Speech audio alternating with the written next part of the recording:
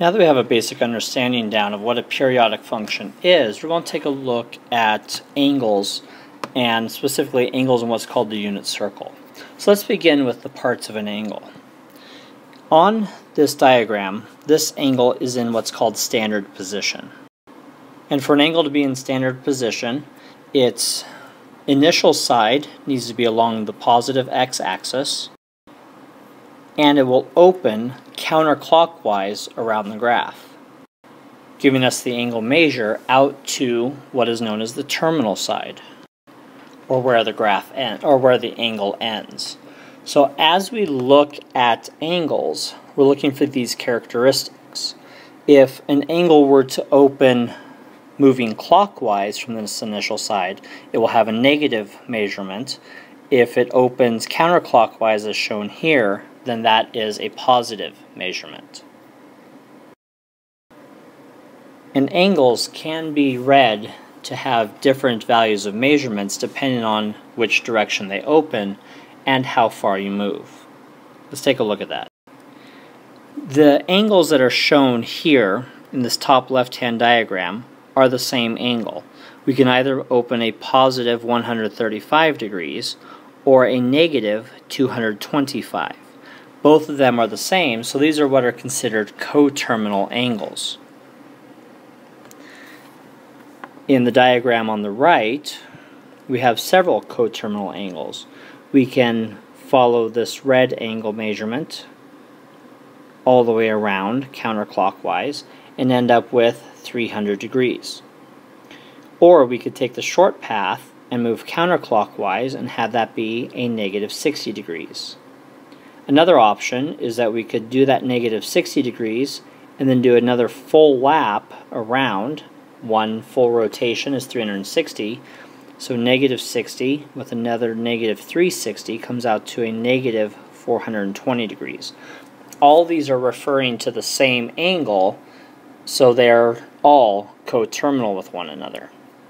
In order to move from one angle to a coterminal angle, you either add or subtract one full rotation in order to accomplish that. So in this lower diagram we have a 60-degree angle. What are two other angles that are coterminal to 60? Well, if we take our 60 and add a full lap of 360, we come out with 420 degrees. Or, if we were to move the opposite direction, we would come out 60 plus a negative 360 is a negative 300 degrees. So the characteristics here, as shown, are the same as those that we had before. So let's come up with another one. Let's take our negative 300 degrees and do another full lap of it, another negative 360, so this would be a negative 660 degree angle. All these are talking again about the exact same value. With so many different ways of describing the same angle, there has to be a way of simplifying it down. So typically we look for the easiest angle possible, either positive or negative. And then, when we start looking at values that are included on our angles, we need to simplify it further. So this is where we have what is called the unit circle.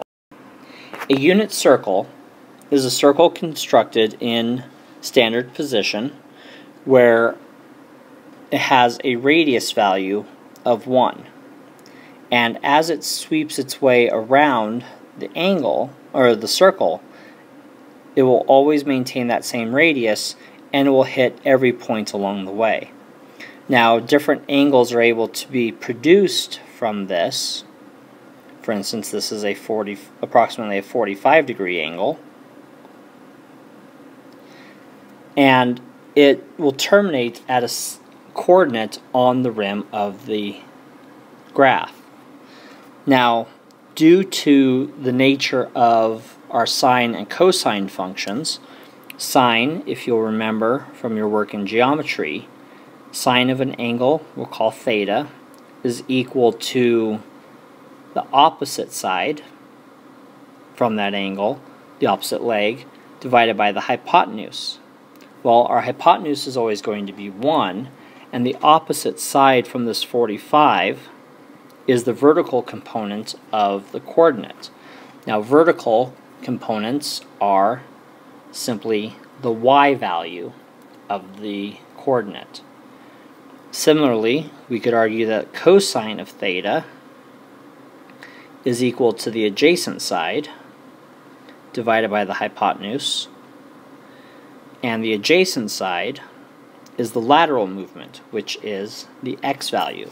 And with having a hypotenuse of 1, all we ever have to concern ourselves with is the x or y coordinate in order to accomplish our goals of finding values for these sine and cosine functions. Now, there were a couple of reference angles or easy triangles that we worked with when you were studying geometry that come very handy here. The first of these easy reference triangles was the 45-45-90. Sorry, 45-45-90, describing the angles of it. And if we were to pick any value theta, we would be able to calculate out what these were. Now, the pattern that existed in these was that the two legs were exactly the same, and the third side was that value times the square root of 2. So if we were to reverse this and have our hypotenuse be 1, then in order to move backwards, we would have 1 divided by the square root of 2. However, as we've studied, you can't have a radical in the denominator. This becomes the square root of 2 over 2. And that will be the same for both sides, or both legs. So the sine and cosine of 45 degrees is the square root of 2 over 2. Our other convenient reference angle, or reference triangle, was a 30-60-90. So 60 degree, 30 degree, 90 degree. And what this pattern was if our hypotenuse was a set value a, then the short leg would be 1/2 of a, or simply put as 1/2, since a is 1. And our third leg is the short leg times the square root of 3. So in this case would be square root of 3 divided by 2. So when we're looking at 30-60-90 triangles or 45-45-90, these values become important to remember. So let's take a look at finding some exact values of angles in standard form. What would be the exact cosine and sine values for angles at each of the following measurements? We're going to start these out with a quick sketch. So if we have our basic angle and we go a negative 45 degrees, we reference back to our 45-45-90 triangle, and those values were square root of 2 over 2 and square root of 2 over 2, with them being cosine and sine values. Now, we have to take in consideration our location. In quadrant 4, what values are positive and what are negative? Well, we're on the positive x-axis, so we have a positive square root of 2 over 2 for our cosine, and we're on the negative y-axis, so we have a negative square root of 2 over 2 for our sine value. Again, this should be a lot of review material, but being looked at in a different way. So if you need to go back and reference different material, please feel free to do that. Next, let's take a look at our 30-degree angle. So we have our graph. We're moving out 30 degrees in standard position. Our hypotenuse is 1, and our rise was 1/2, and we had a square root of 3 over 2 for our run in order to achieve that. So our cosine of 30 degrees is that lateral movement, square root of 3 over 2. Our sine of 30 degrees is our vertical movement, which is simply 1/2. Moving on, 120 degrees. This, again, will come back to a standard graph.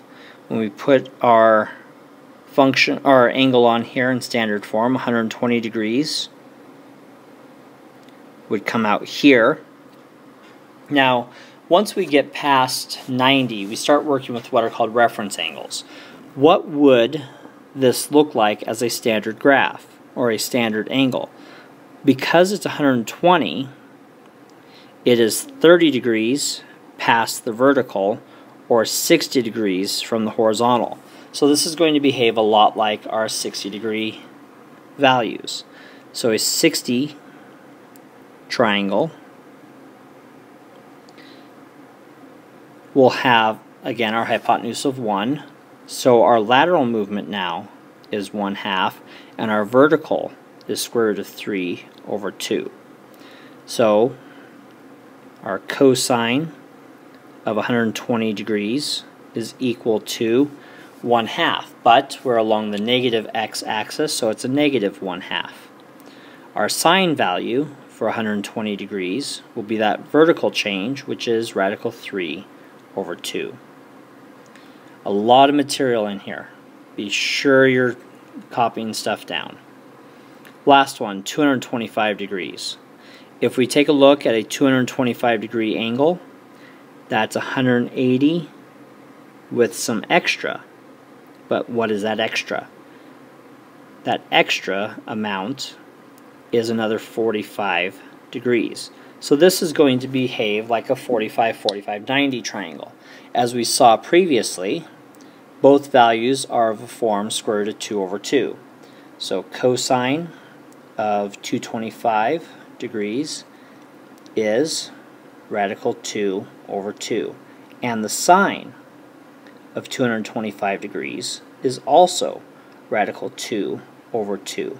But where did we end up with this angle? Well, we're down in quadrant 3, and in quadrant 3 both our x and y values are negative, so in reality our cosine of 225 degrees is a negative radical 2 over 2, and our sine of 225 degrees is also a negative radical 2 divided by 2. So a lot of material in here. Go back, review this as needed, make sure you have good notes. We're going to be using these reference angles quite a lot in our study of periodic functions.